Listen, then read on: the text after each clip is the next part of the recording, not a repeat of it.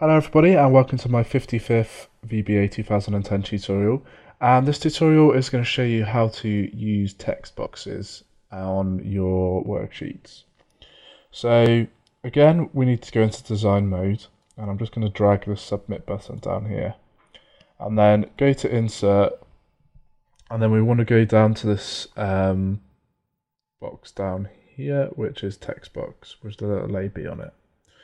Click that and highlight it across like this, and then that's going to give us a text box that when we come out of design mode the user can type in just like this.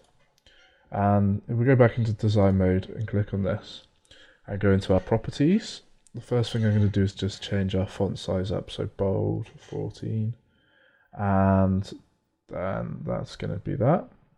What you can also do is you can have a link cell, so if I put in a reference to a cell in here, so sheet 1 A1, and then that box then is going to be equal to whatever's in A1.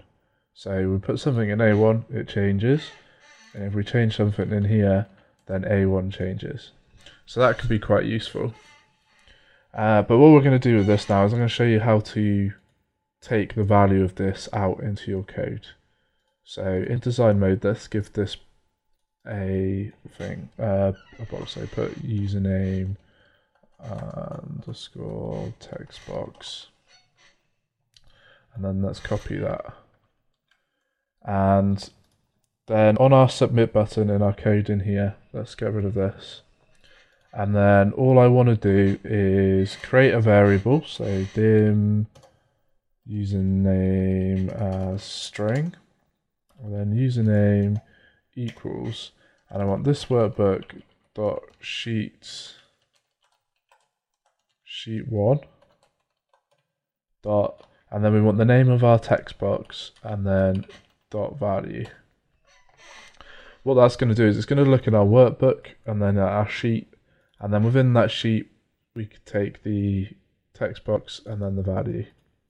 Make sure when naming your text boxes that you don't name them the same as any sheets or as the workbook, because then you can get saving violations and you can lose all your work, which is a massive pain in your ass. And it's happened to me a few times before when I haven't noticed that I've called them the same thing. So just make sure you don't get any violations like that.